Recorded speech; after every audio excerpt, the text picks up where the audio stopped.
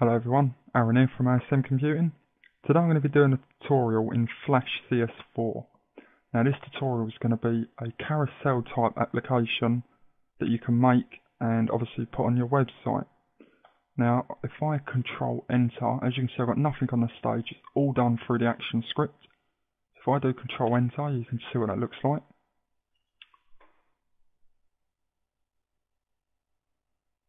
And I have 5 cubes, all different colours. Now, what you can actually do is once you start to bring your mouse over, once you go onto the cubes, it gives you the hand to show you that it's clickable, so it will actually go to a URL or it will go to a certain page or do a type of function that you want. And as you can see, it stops at the front. So if I pull to the right, it starts to move clockwise, and it starts to speed up depending on how far away you move off of the center X, which is the variable I've made. So the horizontal line going from left to right. So if I come over to the left side, you'll see it stops and starts to move to anti-clockwise. Now, I'll just show you once it comes around. I know the green one goes to a link I know, and it's the one that I want to show you. So I'll just click on that, and wait for it to open up in my browser. As you can see, it's not open. I'll just leave that to open. And as you can see, it links to developphp.com, which is where I'm a member, and I recommend anyone watching my videos to come over and sign up there. Plenty of tutorials, plenty of information, plenty of source files you can download. This being one of them. Once it's obviously up on YouTube and I've put it onto developphp, then you can actually go there and you can see the ActionScript code and you can download the source files. So if you want to get to these files, you're going to have to come over to developphp.com. As I said, it's a very good site. I'm a member there myself, and as I said, there's a lot of information there. So please come over and sign up. Let's close that down. So the next thing, let's close that. Next thing I'm going to show you is the action script. So let's start from the top. As you can see, it goes from lines 1 to 60. So from lines 15 all the way up to 1, they're all new variables. So these are names that I've made so that I can use down in functions and my for loops, or the for loop that I've made. And it's just easier for the calculations, so I don't have to keep writing in numbers.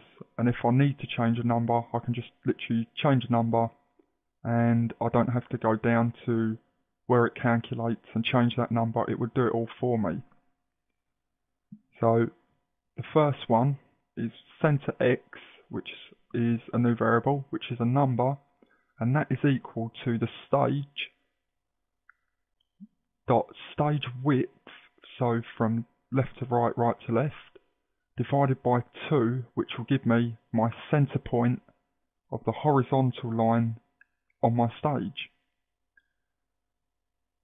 So imagine this being my stage, and where my mouse is roughly the center.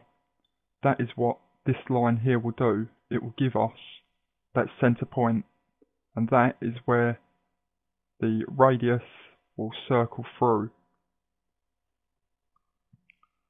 The next line is exactly the same, apart from this is center Y, and that is equal to stage height divided by 2. So from top to bottom being the horizontal line, the vertical line, I beg your pardon, being the vertical line, and that will give you your center point. So as I said before, where my mouse is, up and down, this would be roughly the center point. So the next variable I've got is radius x dot number, which is 150. Now what I do is I'll just show you the variable radius y number is 50. So basically these two lines here, this one, these two here are basically the way that the circle animates. So if I just show you, let's just control and enter again.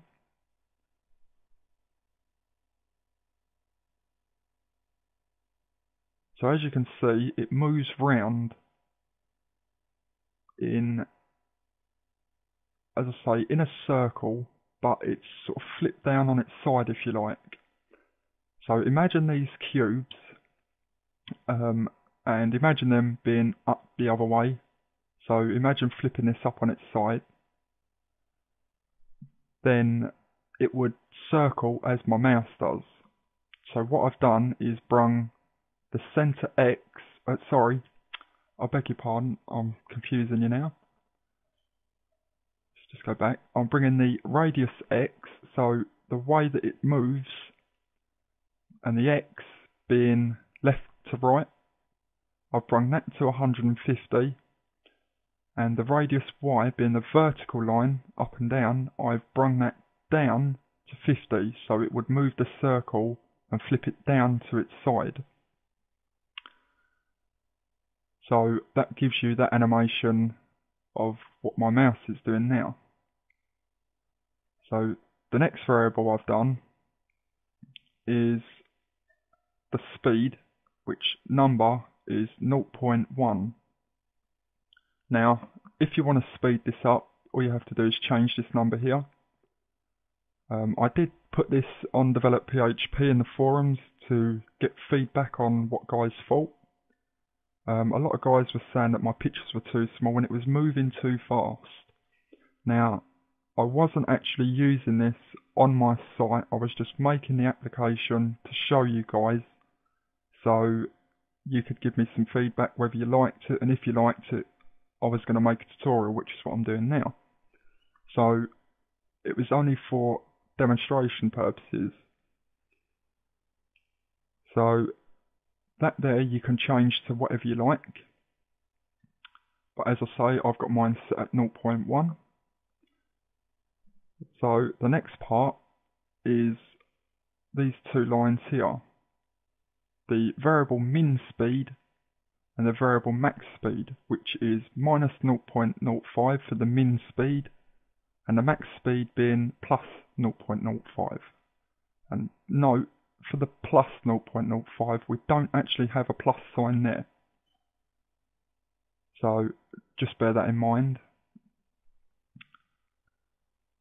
So what we do is when we move closer to the cubes, we slow down to minus 0.05, and moving from left off the cubes or moving to the right off the cubes, it would speed up to plus 0.05. Okay guys, well I'm going to stop it there and I'm going to make a second part to this, so keep watching and I'll have it up shortly. Okay guys, see you in a bit.